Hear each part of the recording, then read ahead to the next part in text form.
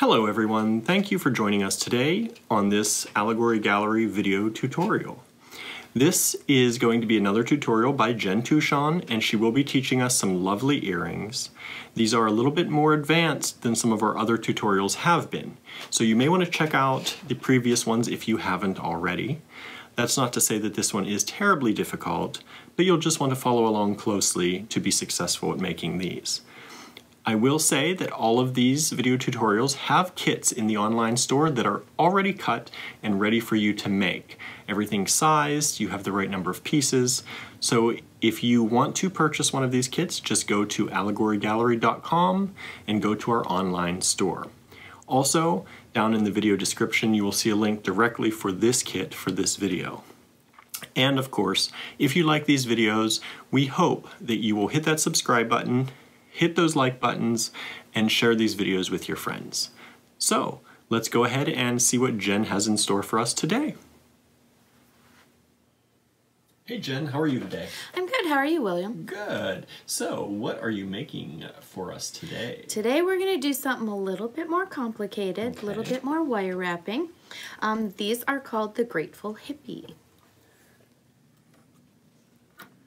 And these are so cool.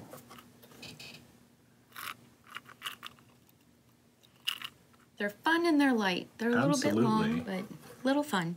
Great. So, how do we get started? All right, so the first thing I'm going to do is assemble the top wires, and that's these thinner little pieces of wire you'll get. And so when you say top wire, which piece of this are we looking at? The top right here. Okay. So I like to work our earrings going down the length of them. All right. All right, so on this piece of wire, and you're going to need a round nose plier or this handy dandy little multi-sized jump ring maker. And we're going to grab that wire right in the middle, and I'm going to do a 90-degree angle. I'm going to wrap that around the top, move my tool a little bit more so that I can complete that circle until that is crossing the rest of the wire. Take my tool out, so you see that nice little loop there with a nice bend. And I'm going to hold that with one pair of flat nose pliers. And then grab my other flat nose, and we're going to wrap this around 3 times. So that's 1, bring it back to the starting point, 2,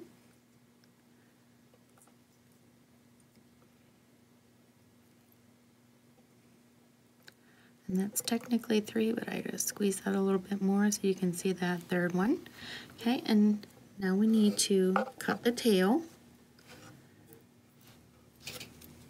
We're gonna clip that with our flat nose, or our flush cutters, I'm sorry, and cut that as close to the piece as possible so you don't have that much to tuck in. Then we're just gonna tighten that up a little bit here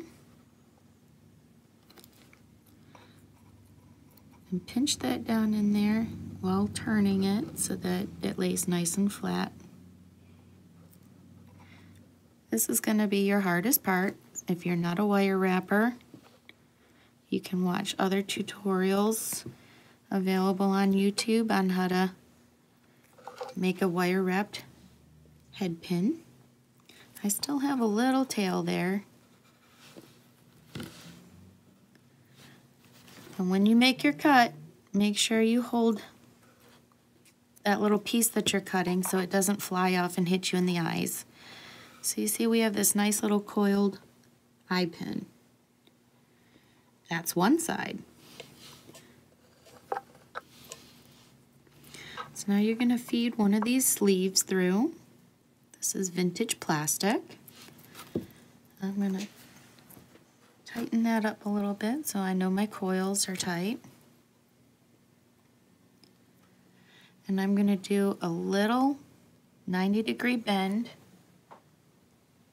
at the end of that.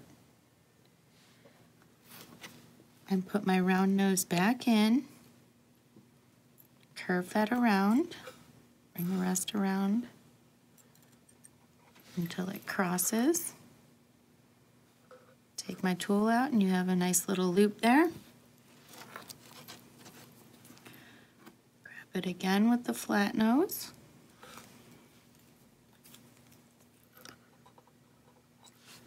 And you might not have enough to do 3 times around, just go around as many times as you can. So there's 1, 2,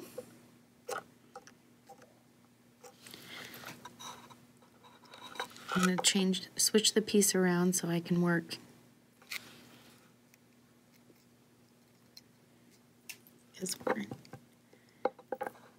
getting low on wire here, and this is where you're just going to try to squeeze that end in and cut off what's left if you have to.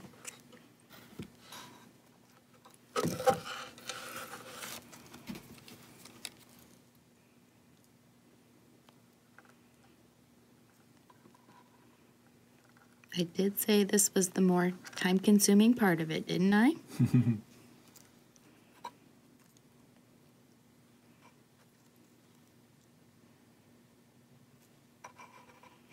And I'm just going to straighten everything out so that it hangs nice.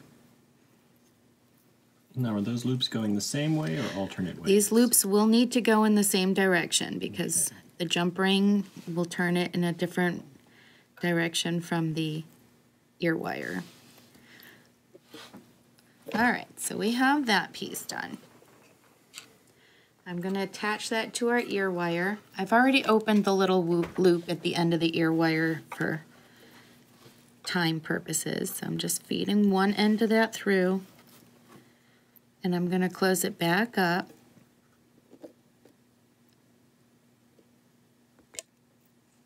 And squeeze it all shut. And there you go. There's that part.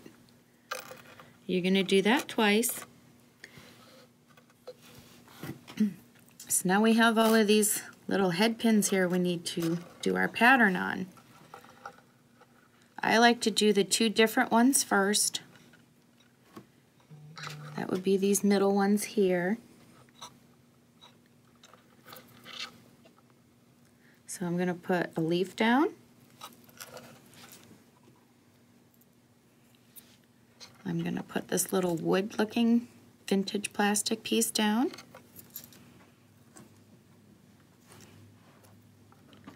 And then this tiny little blue bead.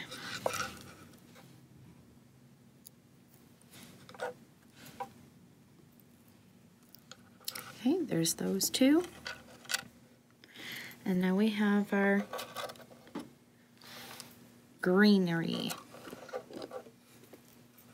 So I'm going to hold the 3 of those together. We're going to feed our leaves down.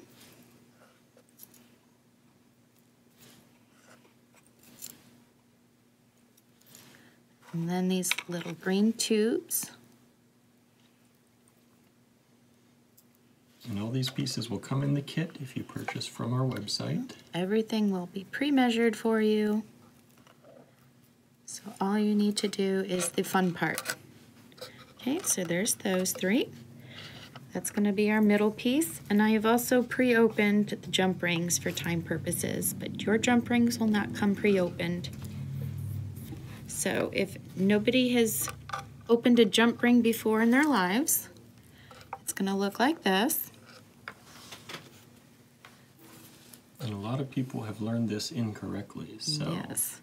So I'm going to hold one side with a flat nose and open the other side to the side with another flat nose. I opened it to the side, not like this, like some people would open it like a Pac-Man mouth. We don't want to do that. That will bend your jump ring permanently out of shape. So when you close it back up again, you're doing the same thing. You're going back to your starting point, and you're going to line up those sides, the 2 ends. I kind of like to give it a little wiggle That kind of tempers the wire and hardens it up a little bit so it's stronger. And there might be a little bit of shaping you need to do to get it back into shape, but I don't worry about it too much with this piece because you want a little boho look to it, so it doesn't have to be perfect. All right, so the next thing we're going to do is take one of these jump rings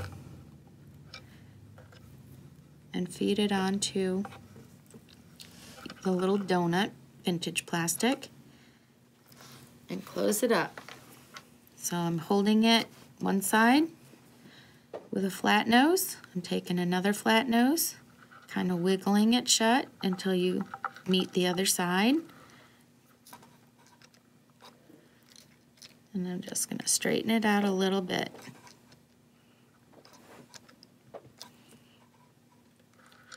There you go. Doesn't have to be perfect. Again, it kind of adds to the design a little bit if it's more organic instead of polished and finished. So we are going to load all 7 jump rings onto the donut. Kind of shimmying it a little bit as I close it. Temper that wire up.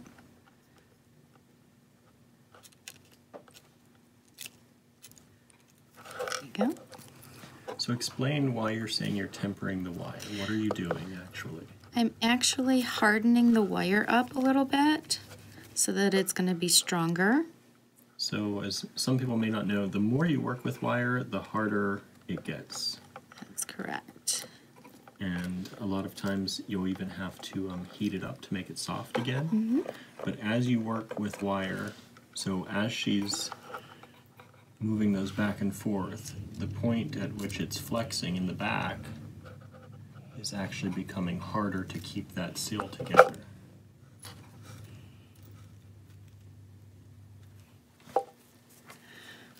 Okay, we got 2 more. We're wiggling that shut. And this is all muscle memory, so the more you do it, the easier it'll be. Yeah, it's just a lot to get those tools in your hands at the beginning. Yep. And everyone used to using tools. Right, and everyone finds their own technique too. So what works easiest for me might not work well for you. It's all stuff we learn as we go. So use your tools how you want, but use your tools. Yes. See, we have all 7 on here now. Great. And we are going to take 1 jump ring. And we're going to open it back up,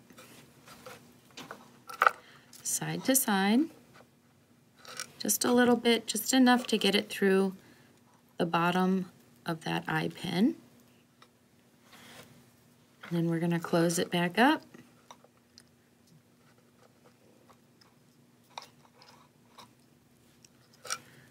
So we have a piece that looks like that now.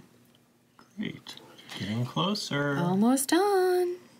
All right, so in between each of these jump rings, we're going to have to hang these leaves. So you're going to, this is where it helps to have a multi-step tool because you have all different sizes. You have 6 different sizes instead of having to find something that's going to be the same size as these jump rings. Yes, because all these loops are the same. Yep. So I'm going to put that then in my tool at the very end of that wire. And I'm turning it around on that mandrel until I meet the other side where that loop started. So I have this big ring now. I'm going to take my flat nose right where that wire ended, and I'm going to give it a slight bend.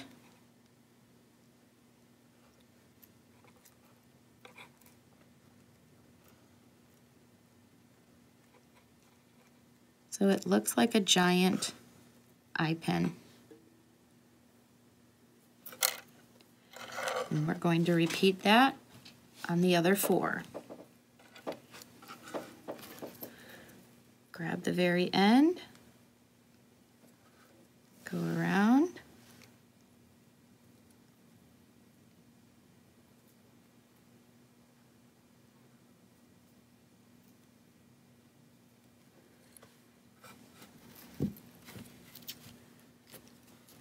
didn't quite meet. Sometimes that wire is a little springy and it opens up on you again, but you just gently make it go where it needs to go. And we're bending that just a little bit. Here we have another giant eye pin.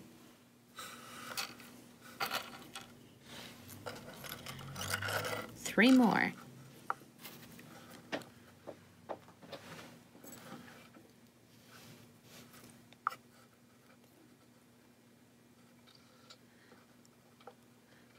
And while I'm going around the tool, I find myself kind of pulling the bottom so that it gets really tight against your tool and you don't have a loop that's bigger.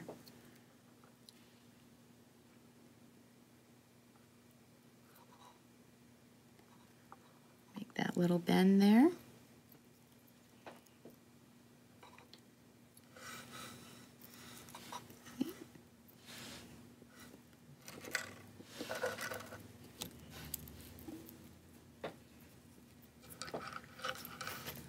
Two more.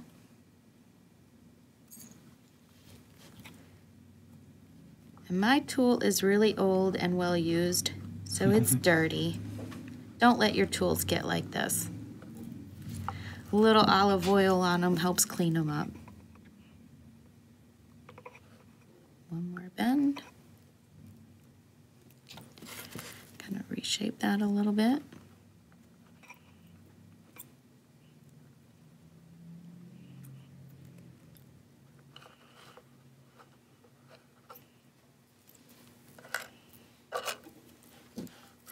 Last one.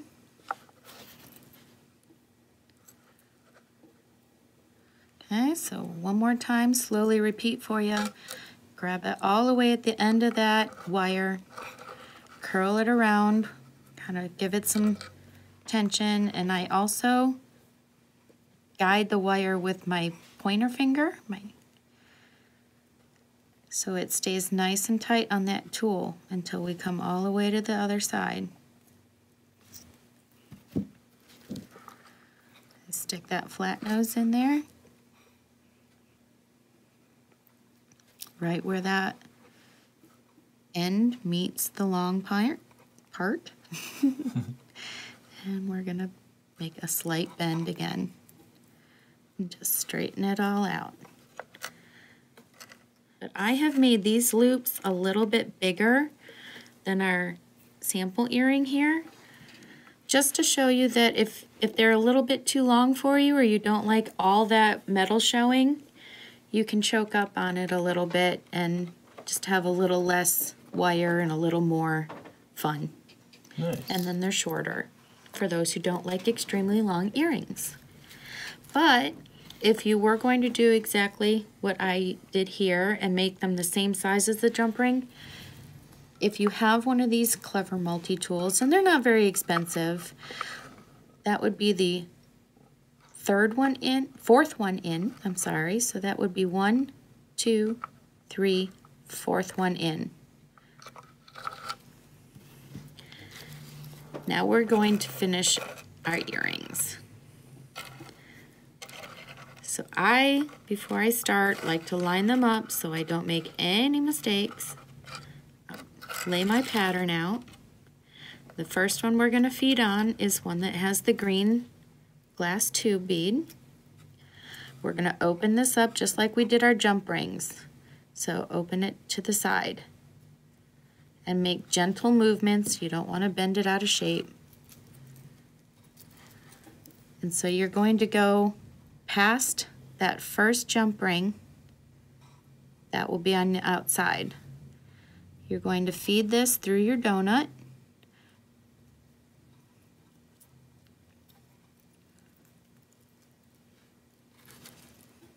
and then you're going to close it just like you did the jump rings.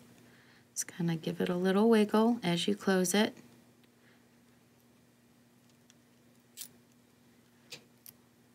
And there you go. That's one.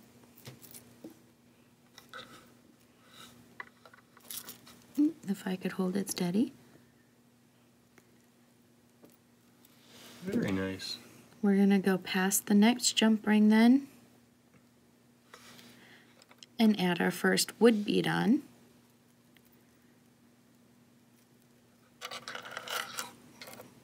So you're alternating with these and the jump rings you've already put on. I am. The other thing you need to keep in mind though, if you're going to do a larger loop, is that your jump rings are not going to be the same size as that loop, so that's actually going to pass through the jump rings that you've put on there. But if you want to get adventurous and go larger, you can make your own jump rings. And you could always put some little danglies on the jump rings. Yep. That would prevent them from jumping through. Absolutely. There's all Add different some texture above. All different things you can do when you want to step outside the box. Our next one is going to be another leaf one. Open that to the side. That's going to go. The other thing you need to pay attention to is make sure that that bend you're putting on the donut shape in the same direction so that you don't have the bend in the back when the last one was in the front. You want them to all go in the same direction.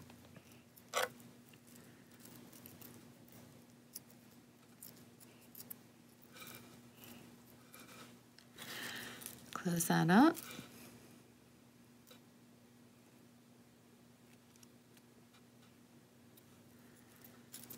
Two more.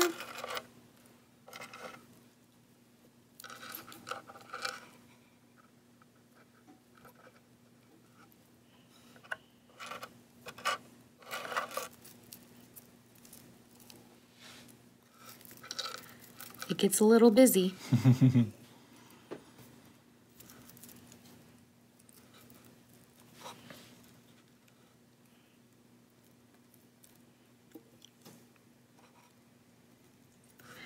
And our last one.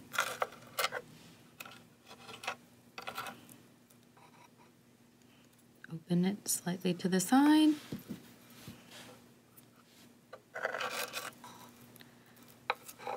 That's the very last one. And it's going to give me trouble. And then close it up.